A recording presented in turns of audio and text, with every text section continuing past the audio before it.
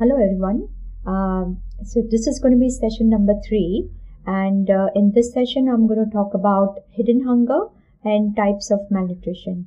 Very important. We have already discussed about type 1 and type 2 nutrient. I will touch base upon it because primarily our types of malnutrition depends upon what kind of nutrients are lacking in children. So I will again touch base on that, but let's start with types of malnutrition. So basically, we all know there is hunger, okay? But there is a difference between actual hunger and hidden hunger, okay? Hunger means like you don't have food to eat. So when you say that, child is hungry, means there is no food to eat to the child. In India, we don't see hidden hunger as much, okay? Because through PDS system, children are getting some food, of course. They're getting rice, depending upon which state they are. They get THR, take-home ration. They get midday meals. So they do get food. It's not that they go really hungry. Very few, I would say, literally very few percentage children have really no food. But generally in my experience in working in slums of Mumbai, I hardly saw any child going hungry. Okay, in that hunger, when a child is hungry, obviously child is not getting enough calories, but main thing is child is not getting a lot of nutrients also, so absence of calorie is just child is not getting food. That's what is called hunger. And it occurs mainly in a situation like famine and food insecurity, and generally in a world there are about 1 billion hungry children. Okay, so we do have a issue of poverty, of course, in war-stricken areas and food insecure areas, or during famine time or any emergencies. What is hidden hunger? So if you look at, if you ask any mother, in slums or even rural areas or tribal areas or even regular day-to-day middle-class family, mostly their diet is roti, sabji, some sabji, dal and rice. Very monotonous food, so they have rice in the morning, so they have either poha, or they'll have wheat, so upma or idli or any of those. So grain based diet in the morning.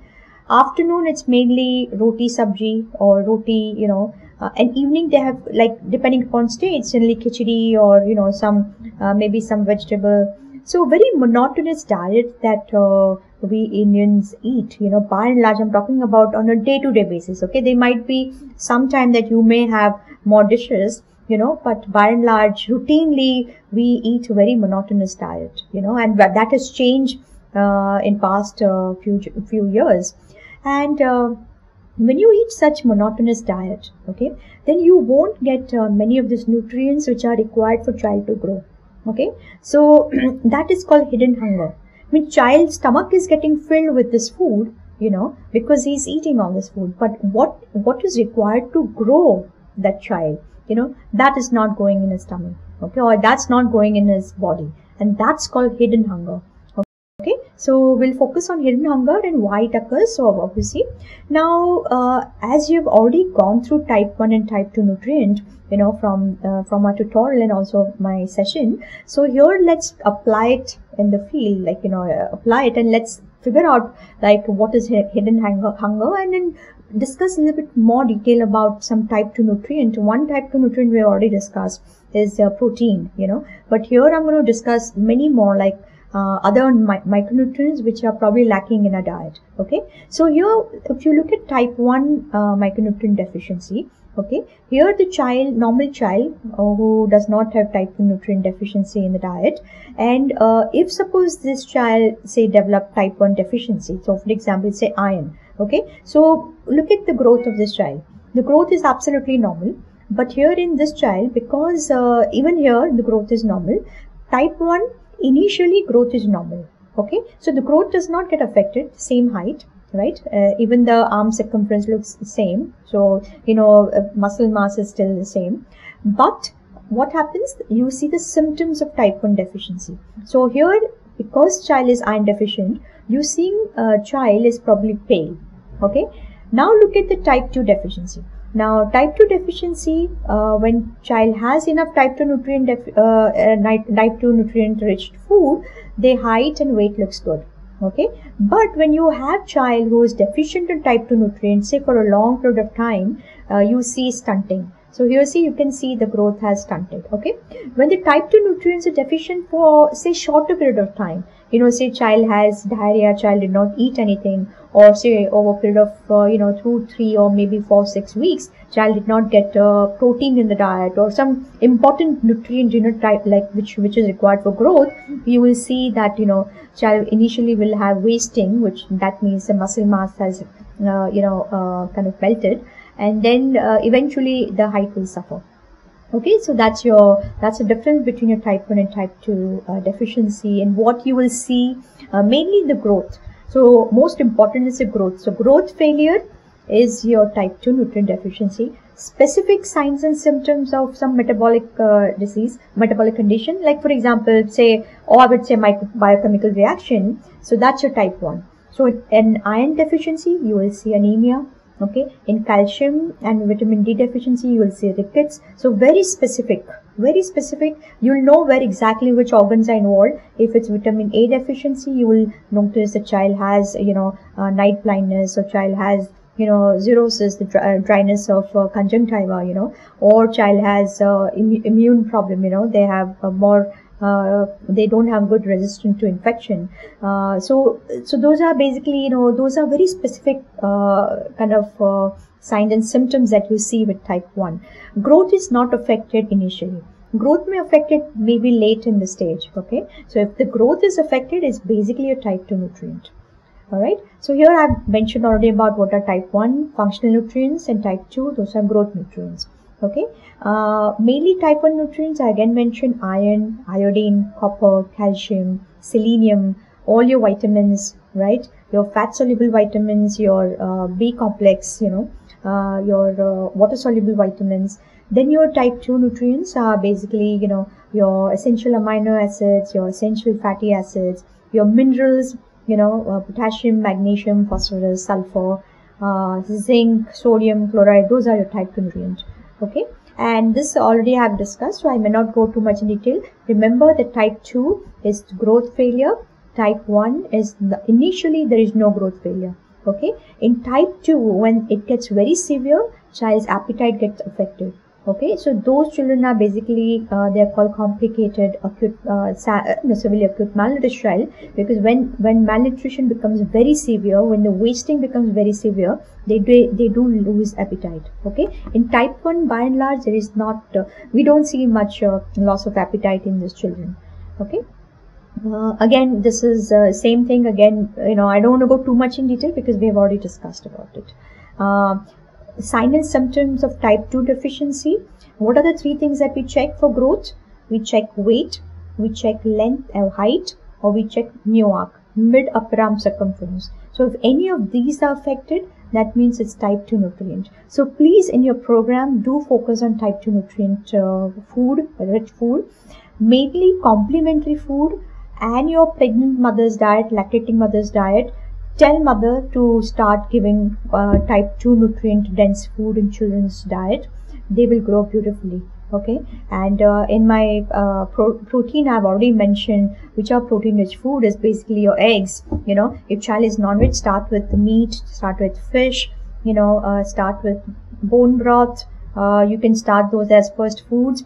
A lot of countries in Europe are recommending those non-veg diet to begin with. Egg is the best food to start actually, but if children are vegetarian, then you can start basically dal, more than dals. I would recommend beans. So sprout it, dry it, make powders. I'm going to show a recipe of those powder those beans also. You can also start with dahi. You can give paneer. Don't give milk, because mother's milk is good enough. So you don't give milk, otherwise the mothers will stop giving their own milk, right? But then also think of adding some seed powder, some nut powder, peanut powder, and those are protein rich recipes. But also think of other nutrient, which today I'm going to discuss, is magnesium, potassium, zinc, sulfur. Those are all type 2 nutrients, and those are basically hidden hunger. So if child is getting food, but if child does not have food which is rich in magnesium or potassium or zinc, those children will have type 2 deficiency. Okay, they will not grow well. Okay, so and some of them are kind of rate limiting nutrient, means even if you give a lot of protein, but if that protein source doesn't have, say, enough zinc or enough magnesium or any of those, children will not grow. Okay, so that's called your hidden hunger. Okay, now these are types of malnutrition. So basically, when you say child is malnourished, or even if you say adult is malnourished means obesity, means big, over, or under. Okay, in India now we are seeing both. We are seeing undernutrition also. We are seeing all these adults are big, huge. If you look at the tummy, if you do your waist circumference is much bigger. Okay, in some states it's like 80 to 90% women have waist to hip ratio much higher. Okay, higher than normal. All right, so that means we are struggling with both. Our children are not growing. Okay, they are undernourished, they are stunted, they are underweight, and our older people are becoming big. So that means something is wrong in food, right?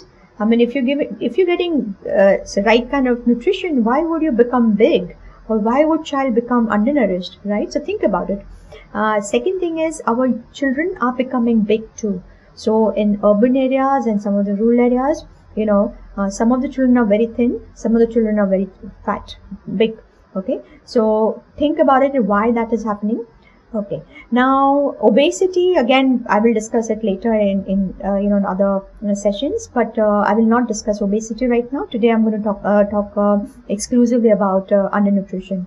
Okay, so type 2 nutrient, as I mentioned, they are underweight, they are stunting, and they are acute wasting. Acute wasting means suddenly become thin. Okay, so the height is not suffered, but suddenly they have become thin because of diarrhea or some type 2 nutrient deficiency over a short period of time.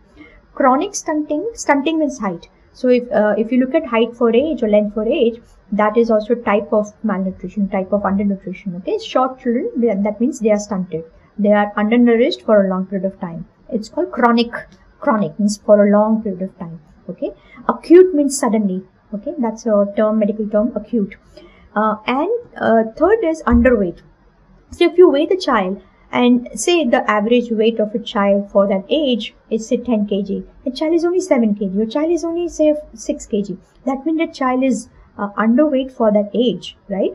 And that basically that's also type of undernutrition, and that's your type 2 nutrients, because this is all growth, right? Your weight, your height, your wasting, your mid upper arm circumference, those are all growth. Okay, so when you have type 2 nutrients, you will see growth failure. And to look at growth failure, whether it is in the short duration time or a long duration time, you look at whether it is acute malnutrition or whether it is the chronic malnutrition. Okay, and then you have type 1 nutrient deficiency. So remember type 1, which nutrients I mentioned? I mentioned about iron, I mentioned about calcium, I mentioned about iodine, vitamin A, vitamin C, vitamin B. Those are all basically type 1 nutrient deficiency. And in that, as I said, you will not see much of a nutrient deficiency, I mean growth failure, but what you will see is, you will see symptoms. Okay, now let's come back to your type 2 nutrient deficiency. So in type 2 nutrient deficiency, suppose you have an underweight child, then I'm going to come back again and explain to you those growth charts, but just for this particular session, remember that any of this growth failure, either they are severe, means very severe, means really bad, or moderate, means moderate. Okay, so each growth failure are divided into moderate, for example, underweight, moderate underweight, severe underweight, stunting, moderate stunting, severe stunting. Okay, and wasting, moderate malnutrition, acute malnutrition, severe acute malnutrition. So when we talk about SAM-MAM, that's your undernutrition or wasting in a short duration. Okay, and that's your acute malnutrition. Okay, now how they are defined, basically what they do, they look at your growth chart, they use the Z-score WHO growth chart, so standard deviation. Okay, so that I will explain in my last session. I will explain those growth charts. So then I'll come back again to that, which children are SAM, which children are MAM, how will you know whether they're SAM, MAM. Okay, so we'll go in detail in that. I don't want to go too much in detail in this lecture. And SAM is divided into basically, non-edematous, but sometimes, the severely malnourished children have a lot of swelling in the body. So when you basically, when you press their, feet, when you press their, legs or hands, they have a lot of edema. Okay, they have pitting edema. So those children are basically, we call it edema, edematous acute malnutrition. When you have some children, they don't have edema, they look very thin.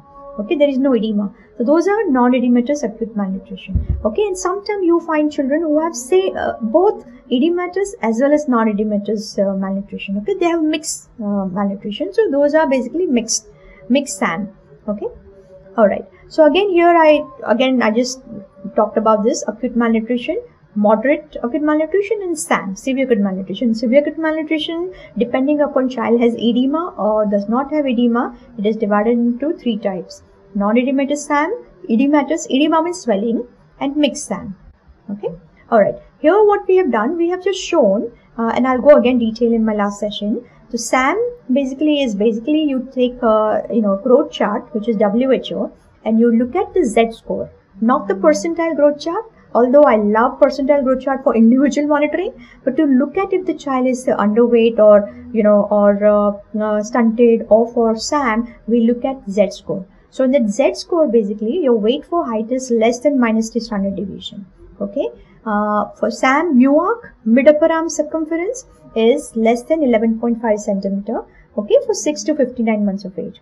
And for if child has any present of bilateral pitting edema, there is no other cause of that pitting edema. Basically, it is because of severe acute malnutrition. Okay, these children may not be having their weight might be okay because there's a lot of fluid collection. Okay, and in MAM, what you have is basically, when you look at the standard deviation growth chart, these children fall between -2 standard deviation and between -2 and -3 standard deviation. Okay, and MUAC is between more than 11.5 to less than 12.5 centimeter. Okay, so here I'm going to discuss about type 2. So again, in last presentation, in last session, I showed you, what happens when you have type 2 nutrient deficiency. Obviously, because type 2 is not stored in the body, it's part of your tissue, muscle tissue, your organ, those are made up of your type 2 nutrients. So when you don't have type 2 in your food, then because it is part of so many metabolic functions, so many enzymes, so it has to come from somewhere. Otherwise, child would die right away. So here, your type 2 nutrients are coming from muscle mass. Okay, so that's why muscles are melting. Okay, so obviously this child would be underweight. They would have MUAC, which is much smaller than 11.5. And also, if it continues for a long time, if say child survives, then child would have growth failure. In a sense, child will have less height or less length. Okay, so that's the important aspect. When it goes on for a long period of time, as I mentioned, they will become short. Okay, so these are about same age children, and look at the height difference. Similarly, this is a picture from Guatemala, and 9 years old supposed to be here, but they all are short. Means obviously they haven't got type 2 nutrient for a long time. Okay, so again, what is acute malnutrition? Short-term nutrition problem. Primarily type 2 micronutrient deficiency. Okay, it could be because of lack of food, sudden lack of food in rainy season, or in any famine, or any of those. Sudden weight loss signs are you're thin, severely wasted or edematous. We don't call it marasmus or kwashiorkor. I've just kept the name so that people who have learned this marasmus or kwashiorkor, they would be able to relate to it. But what we were taught is that marasmus is mainly edematous SAM, and it was marasmus. What we were told was a calorie deficiency. So children were thin, but we don't call that anymore. We don't call marasmus as or kwashiorkor. In kwashiorkor, what we were told was a protein deficiency. Now, child has lower weight than expected for that height. So, in acute malnutrition, the weight kind of decreases remarkably. Okay, so as per height, child needs to have certain amount of weight, but because the child has lost that weight, child is wasted. Okay, so that's called wasting. Chronic malnutrition is long duration of malnutrition. Failure to receive adequate nutrition for a long period of time. Okay, they may have diarrhea on and off, they get better, but they don't get put on that weight, whatever they have lost, and slowly their height suffer. Okay, and they have growth failure, and they are called stunting.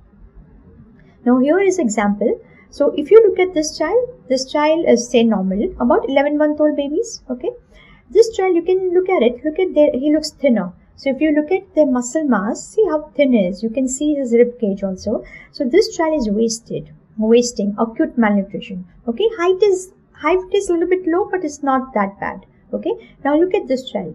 This child, you can see the muscle mass is good, it looks okay, but the height is suffered. So this child is called chronic malnutrition. Okay, and this child is basically acute malnutrition. Now, this is acute malnutrition, this is chronic malnutrition. Okay, similarly, same thing, same child, this is the normal child, this is your wasted child. Means, look at the mid-arm circumference, much smaller, right? Your muscle is gone. Okay, and this child has lost height, because this child probably was like this on and off, not so bad, but eventually his height is suffered. Now, if this child, chronically stunted child, develops some, say, diarrhea or pneumonia or stop eating, and if this child gets acutely malnourished like this, where he loses a lot of muscle mass, that child is at very high risk of developing any severe condition in which we can lose this child. So mortality is very high in a child who has stunting as well as wasting. Okay, so this is of course the example of type 2 deficient rats. So rats which are type 2 nutrient deficient are much smaller than the rats which are normal. Okay, so you see similar kind of results even in plants. So in plants where you kind of put a lot of these nutrients, phosphorus and all those minerals, then you will see much better growth in those plants. While plants which does not have good amount of fertilizers, they won't grow as big or tall. With this, I'm going to end part 1 of the session. We discussed about types of malnutrition and hidden hunger. Most of us have one or the other deficiency of vitamins, minerals, or any of those nutrients I discussed. So that's why we have created tutorials on recipes, so that if you have any of those symptoms, do think of one of those nutrient deficiency, and then you can learn to cook and add those natural food which can give you all those nutrients which are required for you to maintain your health, and also to maintain your immunity, resistant power, to prevent you from chronic conditions. So I do I do request you all to watch those tutorials. Thank you.